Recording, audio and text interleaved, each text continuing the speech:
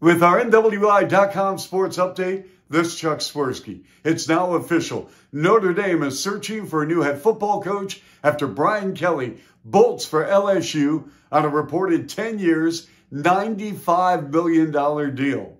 All right, let's talk some basketball. Purdue now ranked second, and they beat up on Florida State last night. The Boilermakers could be number one this time next week. Why? Top-ranked Duke fell to Ohio State. How about a crazy game? Syracuse in double overtime, 112-110 over Indiana, as Trace Jackson Davis had 31 points, 16 rebounds for the Hoosiers.